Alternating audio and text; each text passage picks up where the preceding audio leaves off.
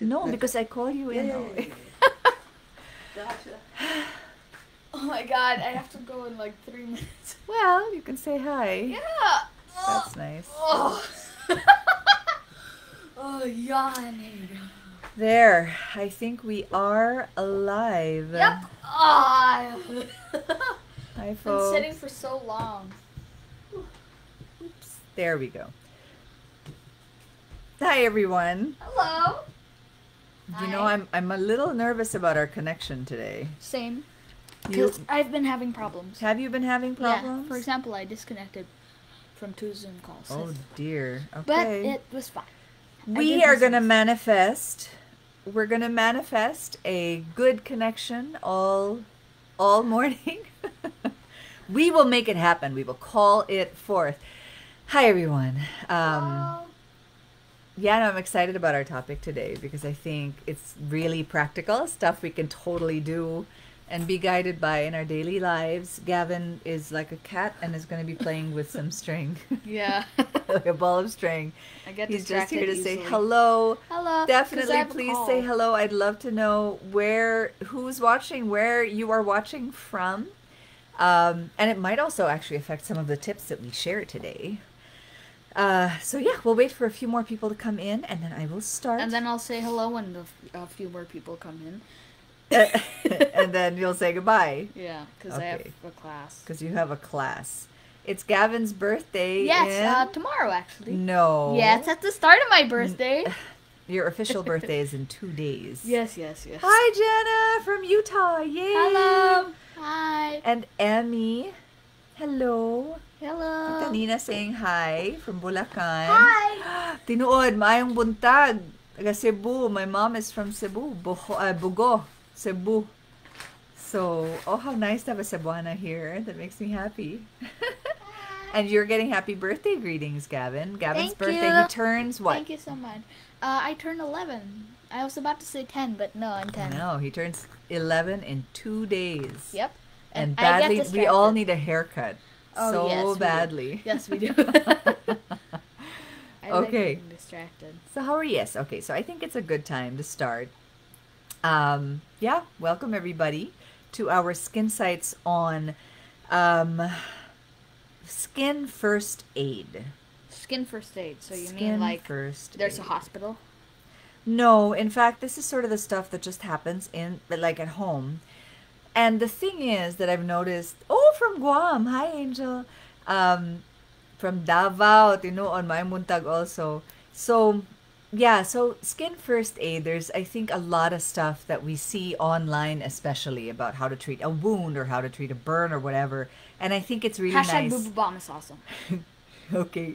I think it's really nice to get input from actually a legitimate doctor on what's hooey and what's real. Hint, her.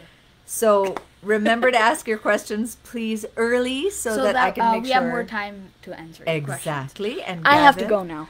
Because it's 10:05. So usually he does this, but I'll do this. Please don't forget to. Oh, wait. Please don't forget to follow us on Facebook and Instagram at VMV Group. VMV Hypoallergenics. Hypoallergenics. And if you want to buy products, it's Who can at see you, sweetheart? VMVHypoallergenics.com for international and VMVHypoallergenics.ph for Philippines. Also subscribe to our YouTube channel. Bye! Okay, so all that said, the only thing I have to add is don't forget to check our blog, vmvinskin.com, because we put up so much content now and we'll be doing more. And I owe someone, a viewer, a blog article on the skin microbiome, and it's taken this long because there's actually new research on that, so I'm going to be adding that. So again, today we're going to be talking about Skin First Aid, and to me especially, it's really helpful because every so often, I'll get friends or we'll get customers asking, can I really do this to a wound or an insect bite or whatever? And many times our answer is, no, like you don't need to do that. You can do something else that's healthier, etc. So we'll be talking about burns, rashes, insect bites, cuts and wounds, when you slam your finger in a door, knee scrapes, blisters from like your shoes or a tennis racket, for example, a sty in the eye even. There's a nice tip my mom has had. And then when you have a huge planetoid zit, that happens. This tends to happen to me actually the day before a live stream. So, and then when you have a huge planetoid zit in or near the nose, because that's actually a really great, very, very important tip. And then what else? Self-injections, because we're hearing that this is becoming a thing in teleconsultations, but also for people who have to take biologicals, there's some nice tips there, and how to prevent scarring and long-term damage. So I'll be going first into some VMV stuff that can be helpful. The first chair I have, it's actually an InSkin article, which is how to ouchlessly treat a wound. So this true story really happened. My daughter came in wailing and screaming and crying because she had slammed her finger in the middle of her cabinet door. And we all, I'm sure, have had similar experiences. Raise your hands if you know what I'm talking about. It's so painful, right? Your finger gets caught like in the middle of a door. So I knew it was just too tender and painful to wash right away. So the first thing I did, and the first tip I want to share with everybody, and my mom uses this for her patients too, like Botox in the armpits, is ice. Ice is our friend. Not obviously raw ice, like an ice pack. So like with my daughter, what I did is I did an ice pack here, and then here first, just under, because this was really too painful. And then when it was starting to get really nice and numb, I added another ice pack, but a smaller one, or like a little ice cube in a napkin, to sandwich it to get it really, really numb. And then here's another interesting tip. When I was younger, the very first thing we would do for any kind of wound was straight to soap and water, right? I didn't do that, so this was nice and numb. And what I did is I actually got some Oilswell, which is this puppy, right? I don't know if you can see that. And I drizzled it all over the wound because, as you guys know, virgin coconut oil is a really fantastic broad spectrum antimicrobial. So until I could get a really thorough physical washing in there, I put the VCO on top of the lesion.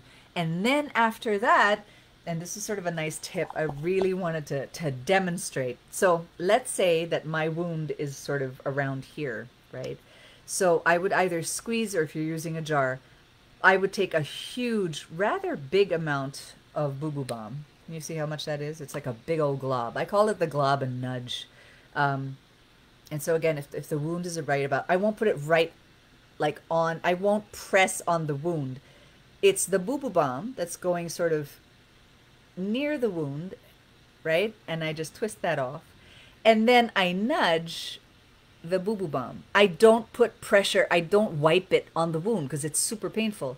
So I sort of just nudge the tip of the Boo Boo Balm just to get it to cover the wound. And that's what I'll bandage. Like this. I won't spread it, right? I won't press on it and spread like this because the poor child will jump through her skin. I'll leave it like a big glob. And that's what I'll bandage. And then after a few hours, or I say this was around noon, by about 5 p.m. or something, I'll remove the bandage and check it out. And usually already by that time, you can see it healing really nicely. I have nice pictures of this, maybe not this particular instance, but another instance on that vmvinskin.com blog post. And then when it's already, a little bit more healed, not so tender, then we'll do like a proper cleansing with like superwash or with any of the super skin cleansing creams, because they're gentle, not the scrub, right? But either of the creams, any of our cleansing creams or superwash, and then I'll give it a good scrubbing. So that's kind of the first share I wanted to have. And then I have another share, and I'll call in my mom, but some quick reminders.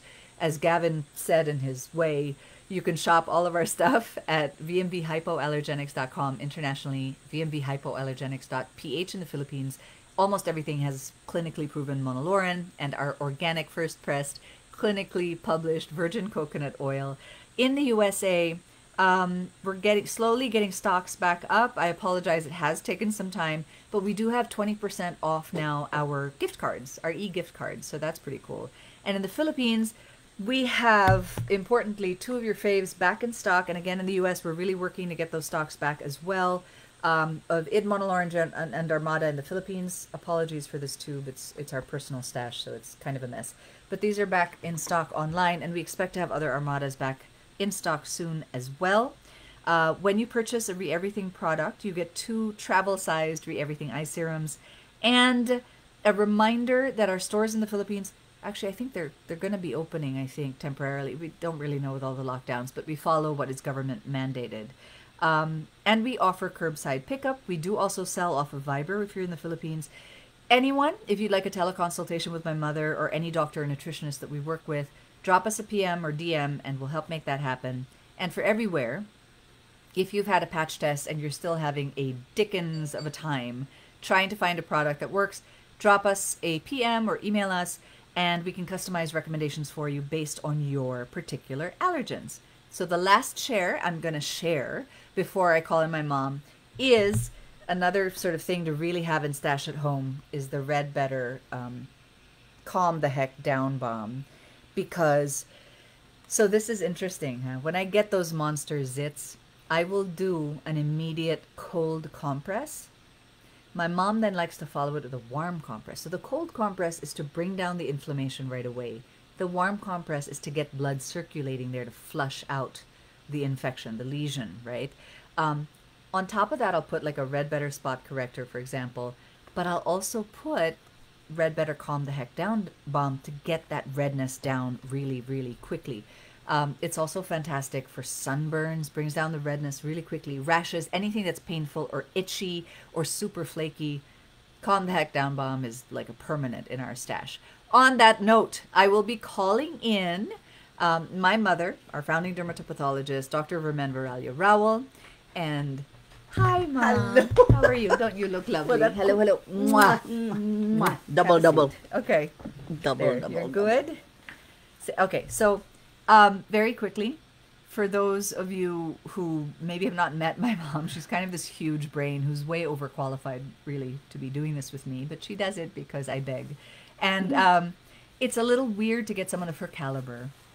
Hundreds of published studies, lecture around the world, a teacher here, clinician for really complex cases, hospitalized cases. But it's precisely because of that level of big braininess that I really appreciate her in these live streams, and actually even more specifically for mundane things like this. Yes. Because this is the type of stuff that we would just Google normally. And we're bombarded with 3,000,010 different ways of doing things. And so I thought it'd be great to ask from an expert's point of view, what's really the better way to handle this stuff, Super. right? Love this. So, okay. This Say is, hi. after all, the most common things that people come to see me with for, but they come to me when they're already very, very severe. I was just looking at my, if I may, Yeah, yeah. I was just looking at my telephone, and there was a series of pictures of this lady with a lip dermatitis that over the past 3 months bloomed from what, the normal lip size to almost triple the size of the lower lip. Poor thing, And it no? was really amazing. So I want you to see next time. I'll give you the all the pictures, because I asked for her permission. I said no identifiable marks or anything at all, but I'd like to be able to share this with others about how lip, but mostly the mask was the one responsible, because she has a lip that juts out a little bit more, and so this was the one most affected, and you could see the symmetry and the way it affected the upper, and then a little Okay. bit more there. We can Anyway, get into that. go ahead. Maybe Go ahead. we'll do another live stream on, what would that be? Like severe dermatoses? Dermatitis from things we used during COVID times. We've done that. We We've could do an done that. update. We can do an update though. Let us know what you'd like to see. I on tell the you live what, I'd streams. like to be able to, in another live stream of yours, talk about Oh, the series of studies that we are doing on coconut oil. So we can do another update. We've done 2 on coconut I know, oil but this is already. really exciting because this is on Okay. severe. You let us know what you want to see. How about that? If you want to see an update I'll on behave. skin reactions from COVID, if you'd like to see an update on VCO and its use in infectious diseases, we can do something like that as well. But let's get to the first question that we got actually on Instagram, which is dark spots on legs. Actually, the long question is, what is the cause of arthropod bite hypersensitivity reaction, and how to avoid the dark spots after? Super question, because it's really very common. The when the mosquito, for instance, because it's the most common, but you can also get bites from fleas. What's You an can get- arthropod? Arthropod are bugs, There you go. insects. Fancy way of saying Yeah. it. So whether it's a mosquito, a flea bite, or a bite Dust from mites? No, dust mites is because of their poop. yeah, dust mite is not so much the dust mite actually biting. It's the Oh, mice. bed bugs, which But there you can go. occur. They Okay. can bite. Yeah. When they bite, they actually send their proboscis, the little bit of a antenna from here, into your skin. So it's not just on the surface; it goes into the second Like layer a of the like a skin, mini injection. which is the right? reason why you will then get a red little papule with a center, Yeah. which signifies where the proboscis had gone through. Okay, and then because it had gone through, penetrated into the second layer of their skin, where there are blood vessels, the vessels react. There's an inflammation around it, and so you get this little red spot of an insect bite or an arthropod bite. Now, then, because there's inflammation, if you do have a bit of brown added to your skin, whether you're very, very light brown to very dark brown, that element of brown makes you more prone to development of what we call a Hyperpigmentation. post-inflammatory hyperpigmentation. In other words, your melanocytes are a little bit more active, and so they will produce that. And secondly, so that's on the top layer, on the epidermis. But on the next layer, where the inflammation was, there may be red blood cells that leaked out of the inflamed blood vessels, and those red cells will be able to leak out into the surrounding dermis, is what it's called, and leave hemosiderin or iron pigment. So the combination of the Hemosiderin or iron pigment. Interesting. coming Okay. from the red cells, Okay. because the red cells made of hemoglobin, right? Yeah.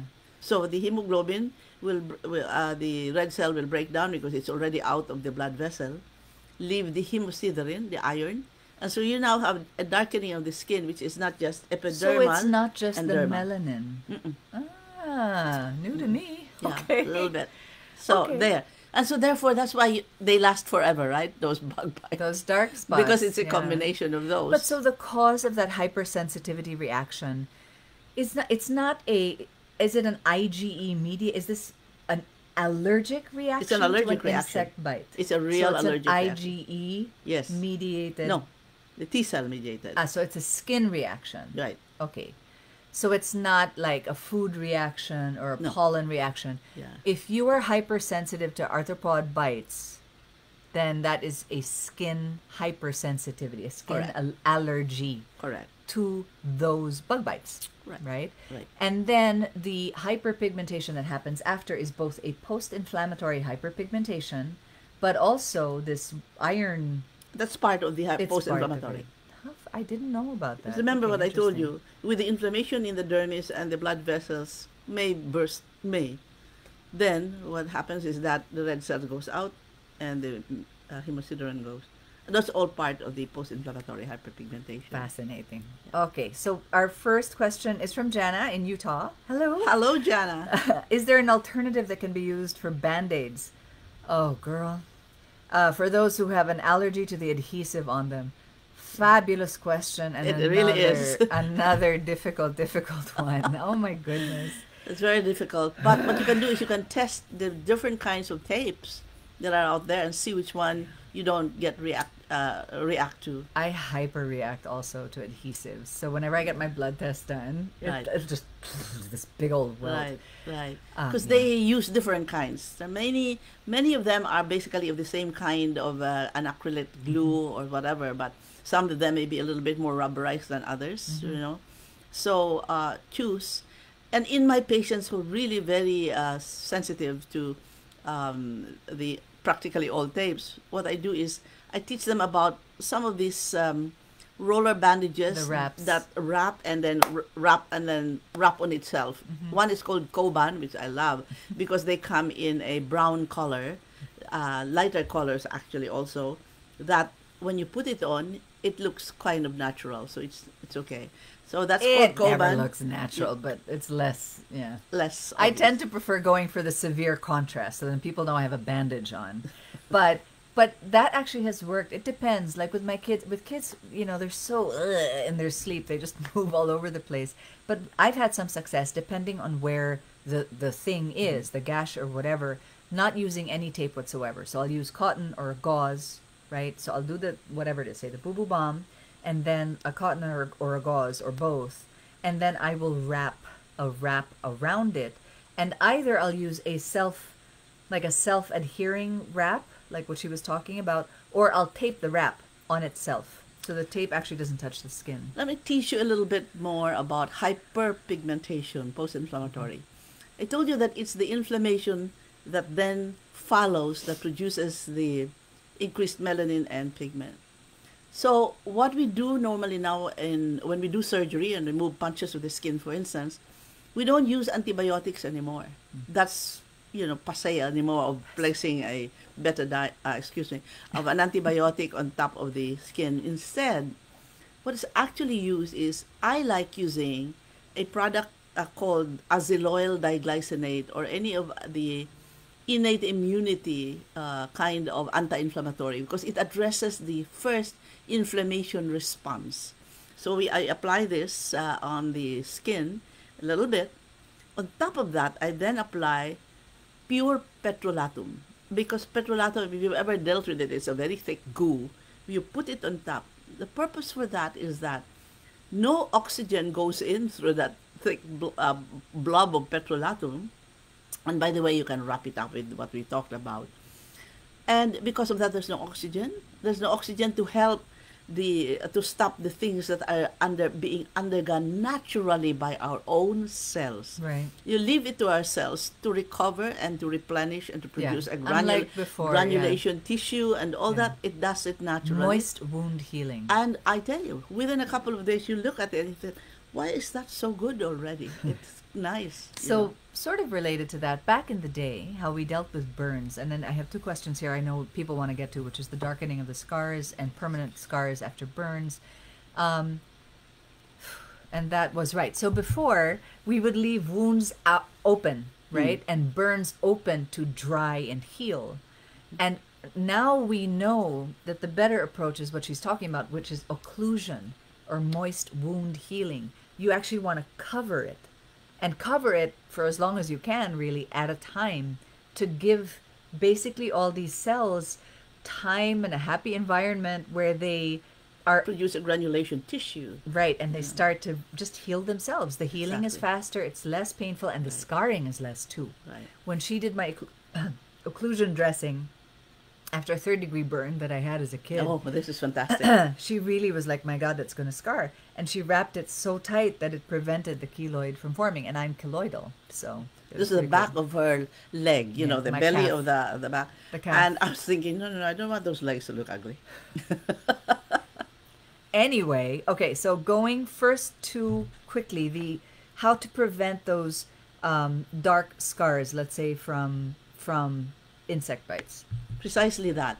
By addressing the inflammation. Quickly, when it happens, get the anti-inflammatory, not steroid, or if there's no other thing but the steroid, you can apply it once after all, put it on, and then place the petrolatum, and then wrap cover it up well. And then sunscreen after, I assume. Right. Yeah. Okay. So, and if you don't have the wrap, you can repeat the application of the oil. The oil is also good to apply, followed by the petrolatum. You'll be amazed at simple thing like that would do to your skin. Okay, so we have a question: how to prevent permanent burn scars. That's kind of the same thing she was saying. Okay, right? if they're permanent burn scars that are flat, or permanent burn scars How to that are prevent. depressed, Prevent. I'll prevent. Yeah.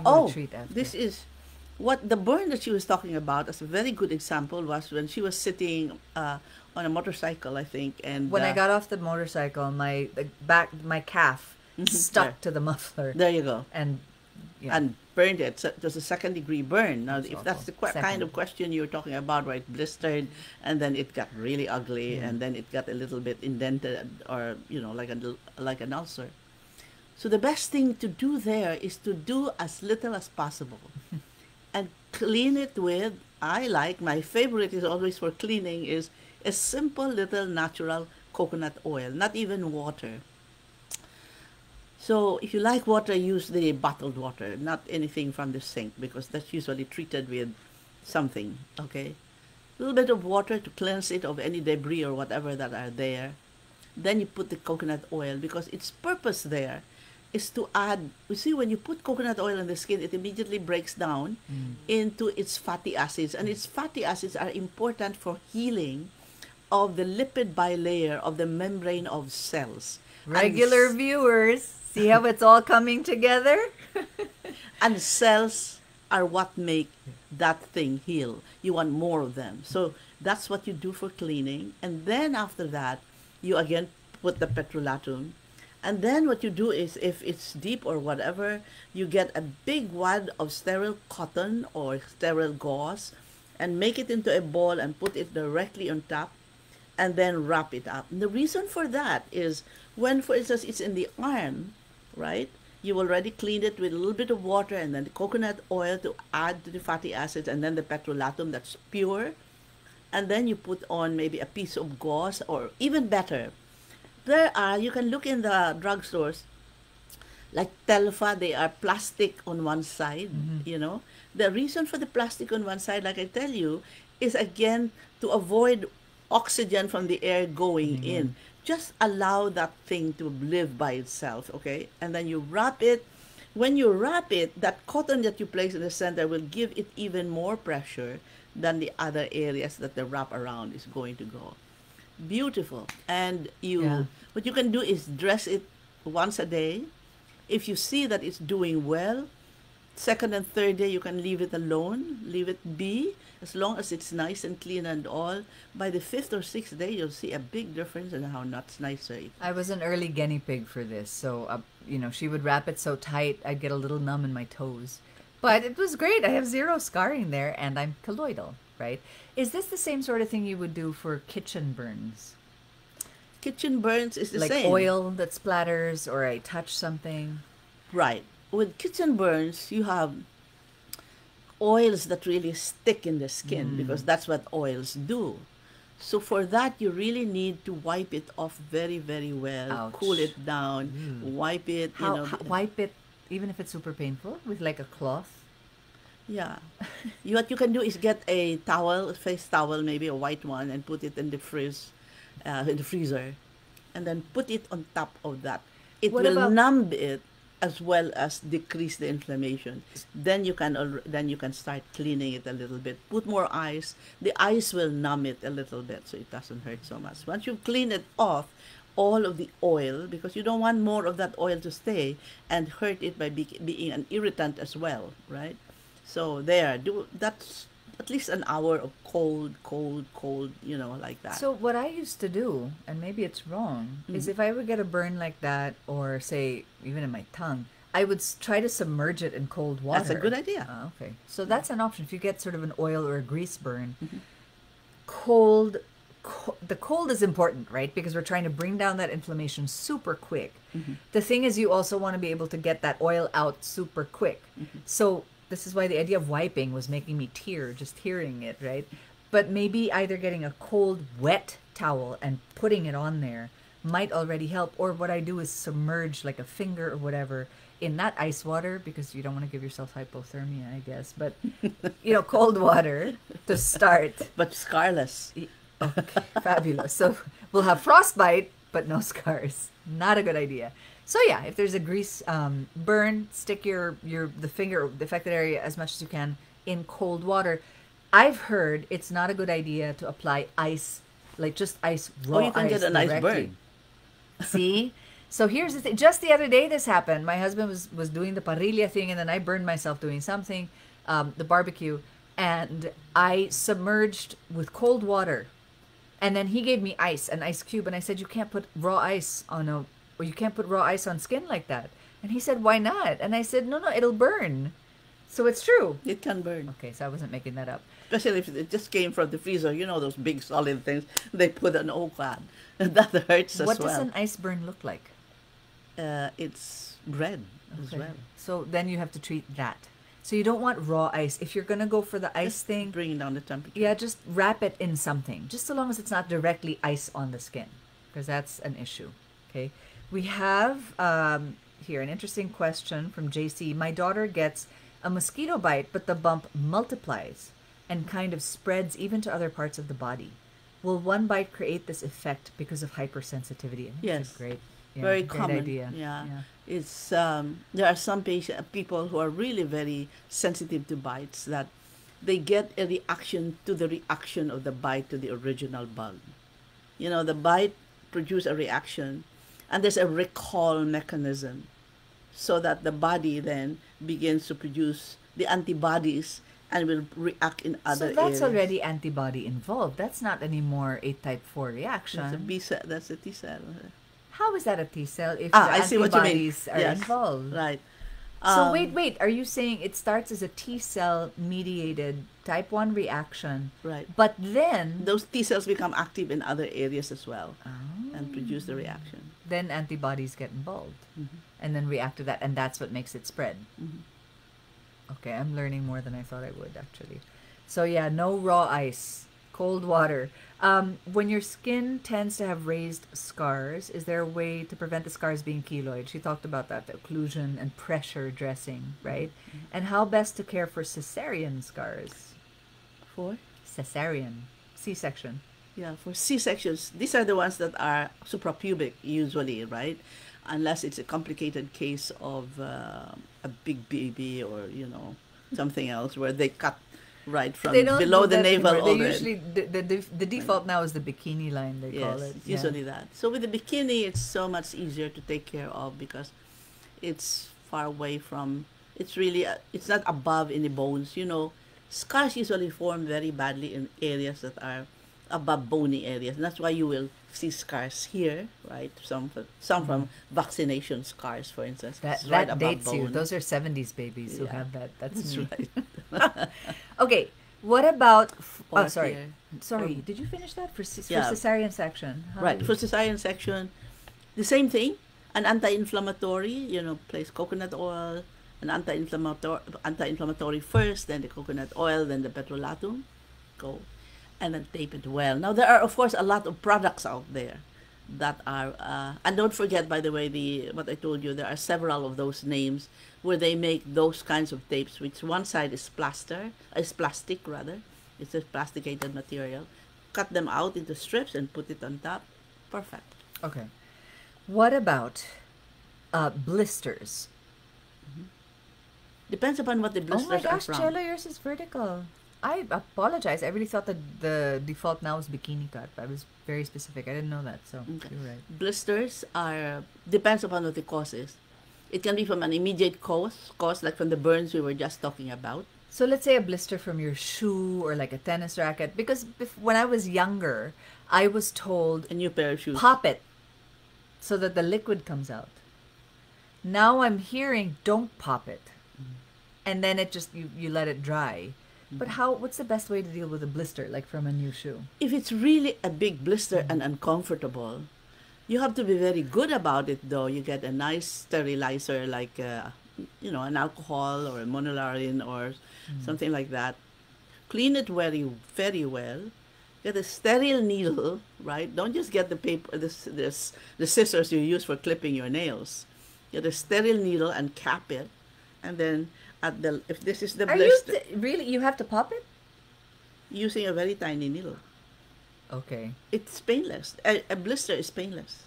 It's so painful. No, if you go down into the base. Okay. If you go down into the base, if you just go into the blister and if this is the blister, right, and this is my hand. Wait. This I will dig a little deeper. When I wear a shoe, Okay. the reason I know a blister is forming is because it's painful. Then I look down and there's a bloody blister.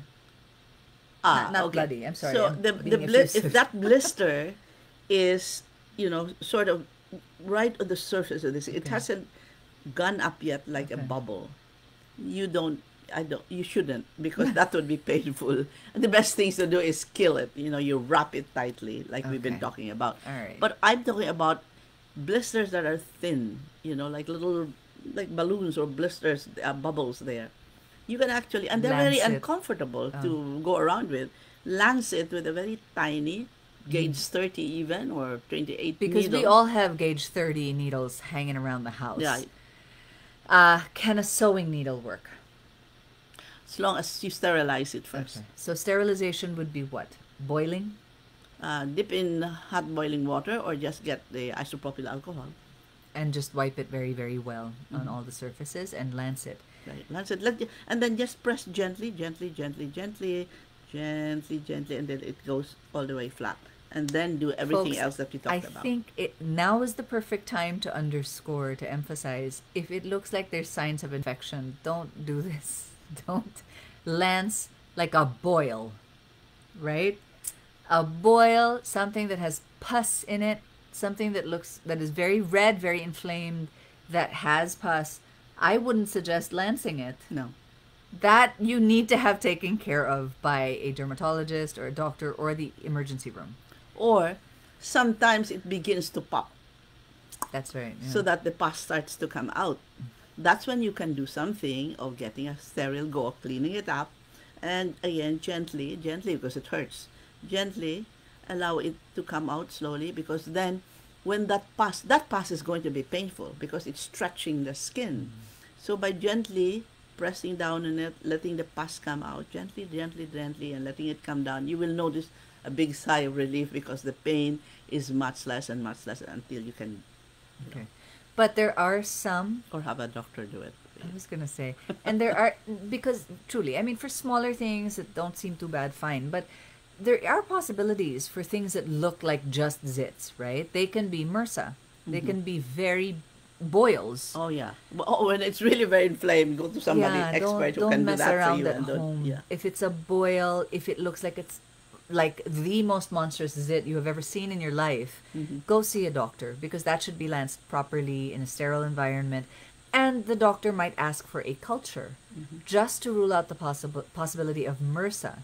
MRSA is methicillin-resistant Staphylococcus aureus, and it can be deadly and can work fast, but not if caught early.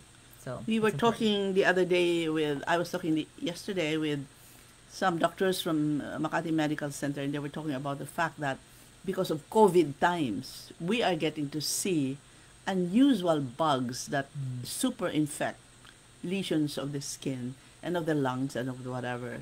So, when it doesn't look like an ordinary boil, it's really becoming more inflamed, becoming necrotic even. That means there's areas that have become blackened and, go and ask a necrotic doctor. is dead tissue. Yes.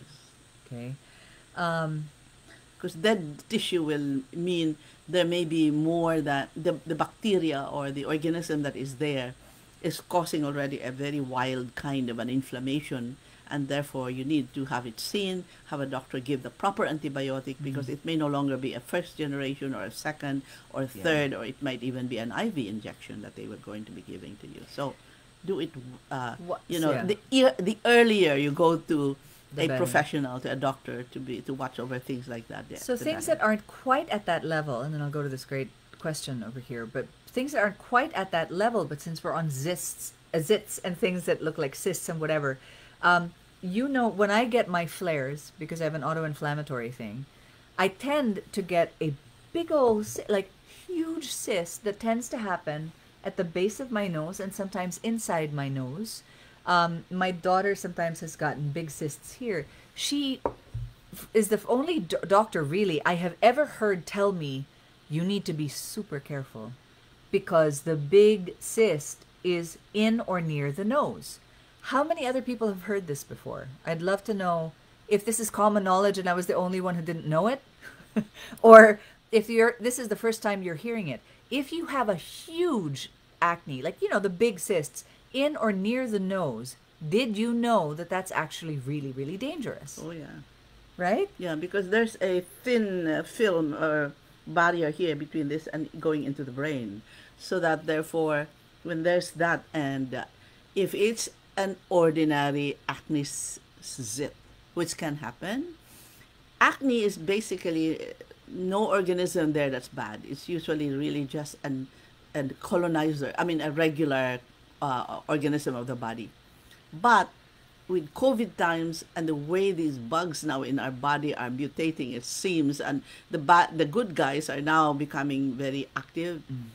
once it's very inflamed and all that, see somebody who will be able to advise you properly as to what antibiotic to immediately treat it with, so Yeah. that you don't have that So worry yeah, about it going. let me summarize, because I don't do antibiotics as much anymore because it actually affects my autoinflammatory thing, etc. So there is another technique which I'll share in a second, but I just want to make sure people are clear that yeah. So Nina's the first time her hearing that a big acne cyst in or near the nose can be dangerous. I don't know if you caught that, but basically it's because it's a very clear pathway to the brain.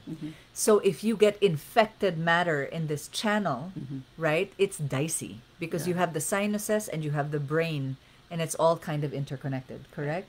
So she mentioned an antibiotic. I used to have to take them as soon as they came. The other thing now that we do is if it starts for me, I will I'll do a cold compress to try to bring down the inflammation. I'll then do a warm compress to try to encourage circulation to flush it out naturally and prevent the.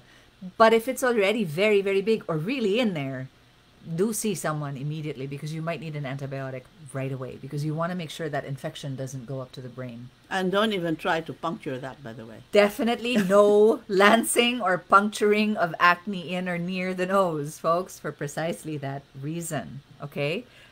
Because the doctor I was talking with yesterday was saying there are Fungi. fungi Yeah. that are coming out that are really crazy. They're producing systemic infections. Yeah. So yeah, be careful. Actually, what about styes? Like, if you get a sty in the eye, do you pop it? No, What do you do? because that hurts like mad. Okay. You take a good look and try to understand why you got a sky. Have you been using oil? Have you been using an ointment? Have you been using makeup that really goes into that and you irritate the eyelid or the follicle? So what causes a sty? Stop what you're doing. Is a sty It's an infection. Is it like a pimple? It's like a pimple. It's like the clogging of the pore can be the cause for it. It may be something that you placed, an eyeliner that was a little bit too sticky and clogged the pore, and therefore produced. Okay. So to get rid of it is basically time. But could you also do a compress? You might put eye drops actually with antibiotics. Some doctors do that, and so because then it will be able when the tears can go and then they will bathe that area as well. And what I've done is tell patients put it in the eye and also get a little bit and then apply it here. Okay. So That basically, way I'm using a product that is good for the eye area in total. So, but VCO would not be a problem. VCO is non-comedogenic, so it won't Except clog, that BCO right? blurs the vision. Temporarily, Yes. right? But it won't cause the sty. Because No. you mentioned oils earlier, so I wanted to make sure yes, that was clear. yes. But so yeah, the big lesson there is don't lance your sty, folks. You probably don't want to anyway because it's painful, but don't do it. Okay, Angeline is asking, how would you treat multiple keloid acne scars on the back and chest that are raised and red? A derma already injected it with medicine to flatten it, but she said it's just temporary. Do you have a technique to make it go away permanently? So raised red keloidal acne scars on the back and chest. There are really combination treatments nowadays for things like that. There's even surgery, believe it or not. Surgery was causing it in the first place. But there are even surgical techniques of cutting it at the base and then immediately putting in the treatments that work for stopping keloid from forming. And that would be using injections that are not just a steroid but mixed with something like 5-fluorouracil, which is an anti-cancer. It's not that keloid is not a cancer, but in the same mechanism of stopping growth of cells is the reason for why it's also injected. So things It's like that. fascinating to me. Oh my gosh. So there are treatments available. And then there's also lasers that are now used. My suggestion is you go to your doctor who really knows about these things, because it's really what do you call this? It's testing it out to see which one works, right? And which works for you combination, in yes, particular. which combination of treatments that they have Yeah. in their armamentarium that will work. I'll give you an example. I had a patient referred to me who had she's a very nice, slim built person. And so when she had her pregnancies and they were very big babies, she had the muscle broke and she had what we call diastasis of the muscles, and That's me. I have diastasis yeah, recti. right. Yeah. She had something like that, diastasis recti, and so they had to repair that as well as the area, the skin on top of it. But the doctor wasn't much of a plastic surgeon and didn't bother with the overlying skin. So here it is. She's already flat inside from all that repair, but the skin is still wrinkled like this, you know. So she asked me what's going to be done, and I'm not an expert on that, so I called the person I know has the most machines in our country, and he gave me ideas about it. There are several machines. It's not, if surgery were to be done by a very, very good plastic surgeon, they do it so finely, so meticulously, you hardly ever see the scarring, you know. I tell you, I have a doctor who did my ovarian, where they cleaned up everything in my inside. Her ovarian cancer. You can hardly see the scar from that, and that's a recent scar. It's really fantastic. And she's 80. So, she was yeah, 81 at the time. 82. Yeah, I was 81 at the time. So go to now I advise her. For me, I would advise you to just go to a really good plastic surgeon who's going to be doing that and tightening the skin plastically, because it can be done and you hardly see the scar. But if you're really keloidal, be sure it's a good dermatologic plastic surgeon who will attend to both the fixing of the skin wrinkling as well as to being avoiding of the keloid formation, because like we talked earlier, there are ways to prevent the keloid. I think there's a nice hidden tip here for you guys to hear, and certainly for Angeline. A lot of doctors really sort of at the top of their game tend to collaborate a lot more than you would think. They tend to cross-consult with people from other specialties, especially she sees people with real big, like either hormonal issues, cancer, HIV, whatever. And she works a lot with infectious disease doctors, pulmonary, plastic surgeons, pulmonary, endocrine doctors, gynecologists. Infectious disease doctors. Yeah, they're very, very collaborative. So if your case happens to be a little more complex, don't freak out. Many doctors like collaborating together. So there's that. I hope that was helpful. There was a nice question that's really, really, really relevant to me. Joan, is it Joan or Joanne? What is the first aid for canker sores? Oh, listen. I'll let her answer and then I'll speak from experience. Okay. Canker sores can be just Hi, Tammy from Maryland, just coming in. Hi, Tammy. Canker sores can be just secondary to physical factors. You bit into it, right? So, or you had an ill-fitting whatever that you had been using. If you're an older lady, dentures, or if you're a younger one, braces. The braces. Those things. So physical factors can produce those, but then secondary factors like a secondary infection, brushing your teeth, whatever. But then they can also be herpetic. Herpes virus can produce those things in the mouth. So what I therefore do is I always look at the pattern where it is. Is it just one big one, or are there several of them in a row? When they are several, spots, they're usually herpes, and they're usually bubbles, and they're usually associated with a history of having had herpes on the lip or on the because herpes virus tends to cluster around the more or less the same area, but not always in the same area. So going back to that lady that I was talking to you at the very beginning of this live stream, the lips. Remember, I only see patients by tele. My resident will see the patient in the clinic, but this one was in a hurry on a Sunday, telling me, I woke up this morning and my lips are now three like times their this, size, 3 times bigger, swollen, little bubbles here and there and all of that, So I said, I'm going to do a double treatment on you of giving you a herpes medication as well as an antibiotic, because I think there may be herpes. Then she gave me a history of having had herpes history. She said she had zoster 4 months ago. And when I listened to the history, it didn't sound like herpes zoster because there was no pain or very little pain, and it only lasted a week. Herpes zoster, as you people Shingles. know, zoster will last for about 3 weeks, and there's the pain. I from it. remember that too. Right.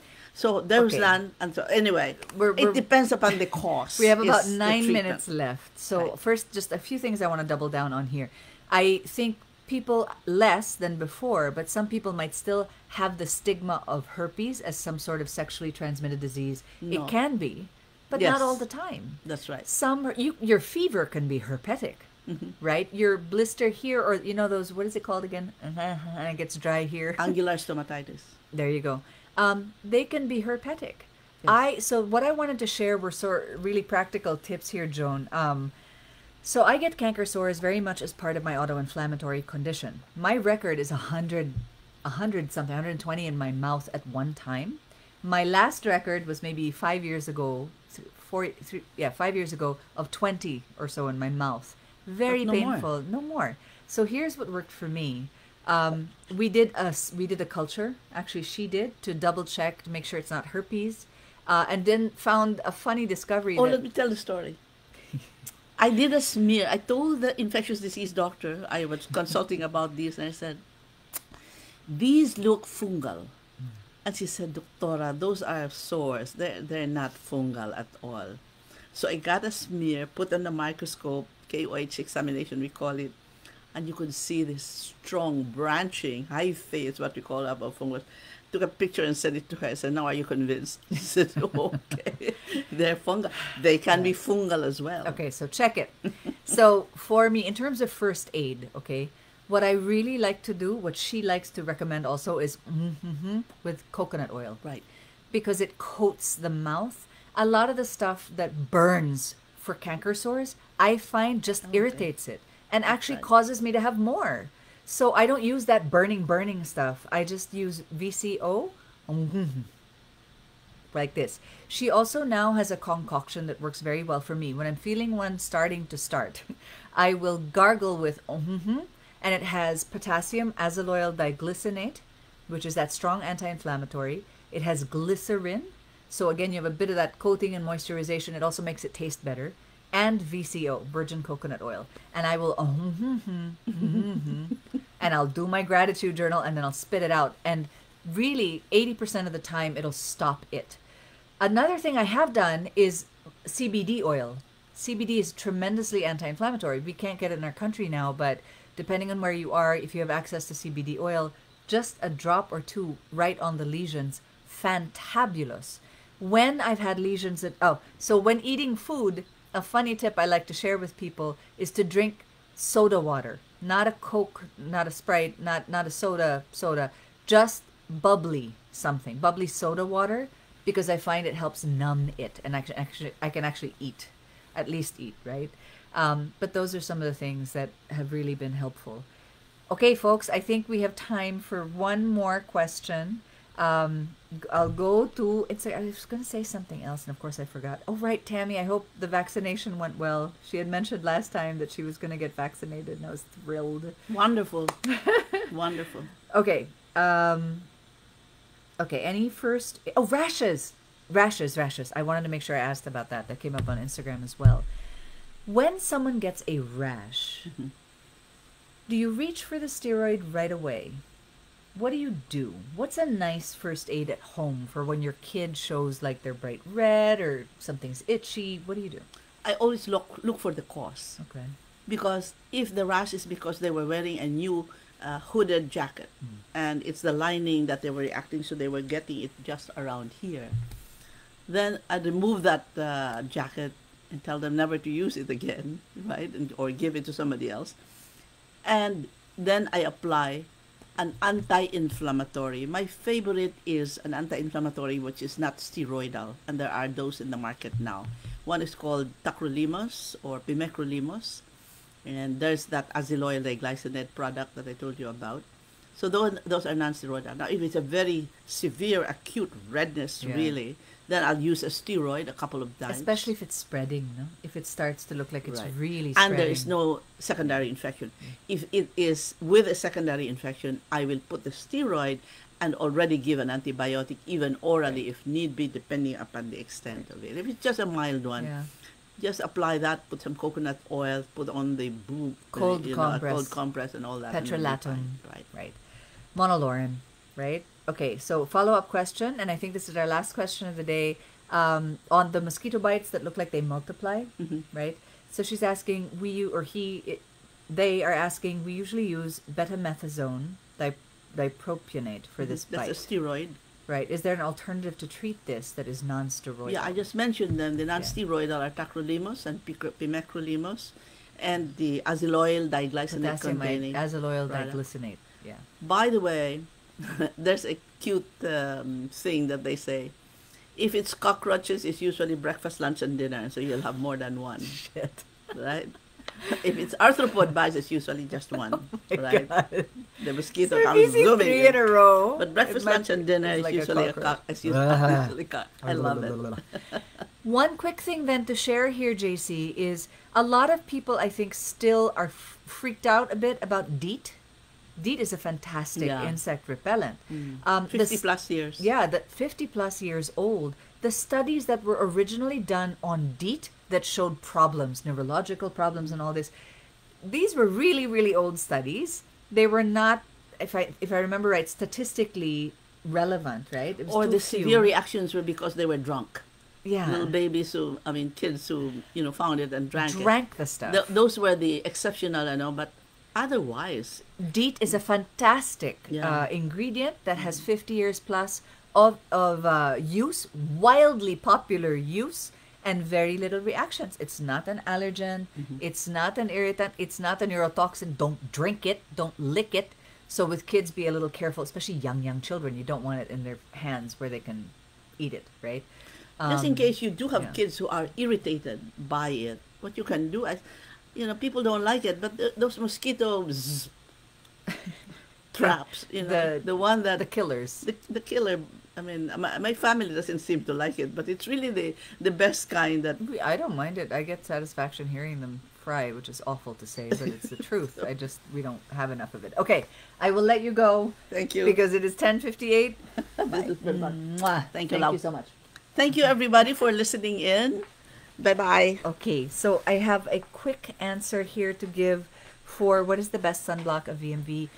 And the answer is it really depends what you're looking for. If you're looking for very extreme protection outdoors, like this super crazy heat, what is up with this?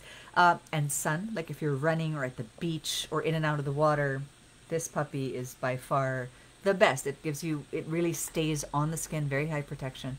If you tend to be indoors and out, we would recommend Armada 30, 45, or 60. And then it's a matter of how severe is your melasma already. If it's not so much, it'd be 30, 45, 60 if it's already more developed. Also depends on what you like. 30 is a very light cream, 45 is more, 60 is a thicker cream. If, and I wish I brought it, but if hyperpigmentation is your main thing, and or you are very sensitive, skin, rosacea, hyperreactive. My son is photosensitive in the face. He's photoallergic. Or you really have allergies to chemical sunscreens, which are more correctly called organic sunscreens, then Armada Baby or post-procedure. They're purely mineral, purely physical sunscreens, more correctly called inorganic sunscreens. That's how I would answer that question. And then another question on the stuff to have in first aid kits. This is really pretty much my first aid kit in, like, when we travel and stuff. It is gel or kid gloves that I use as a hand sanitizer. It is VCO to cleanse those wounds, Boo Boo Balm for healing, Red Better if there's pain or itching or redness. Often I'll use the two of them together. So that is basically the first aid stash in our home. And on that note, I will thank you guys for joining us again this week. I do hope you got some helpful tips there. And then, yeah, we'll be back again next week. I don't remember what we're talking about, but let us know, please, what you would like us to do a live stream on. We really are looking for more topics because sometimes you want us to repeat something and other times you're like, no, we're good, or that's too complex. I'd love to hear for sure.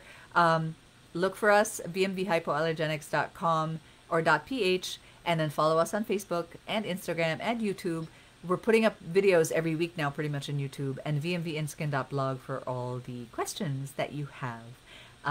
So yeah, there. Be safe, everybody, and we'll see you again next week. Thank you for watching. Bye-bye.